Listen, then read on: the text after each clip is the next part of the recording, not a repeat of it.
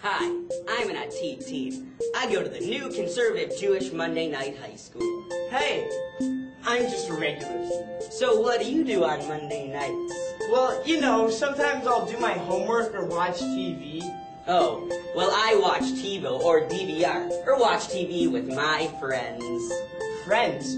Where did you meet these friends? At ATID, the new combined Hebrew high school, on Monday nights. Everyone from 5 synagogues all over the area are coming together to have fun classes and have a whole lot of fun. There are like hundreds of us at Hillel Day School. The classes are great.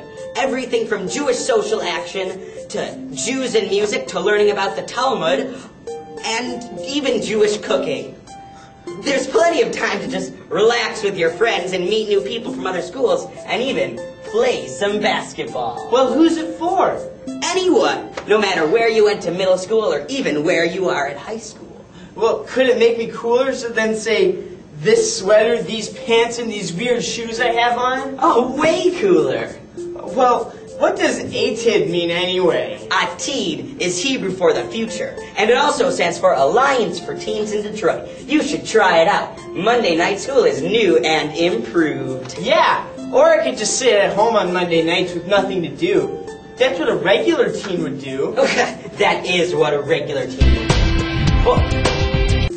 Oh, hey, yeah. Oh, I'm off. Wait, where are you going? It's not even Monday night. Oh, well, that was my friends. We're gonna go hang out. I'll see ya. Maybe.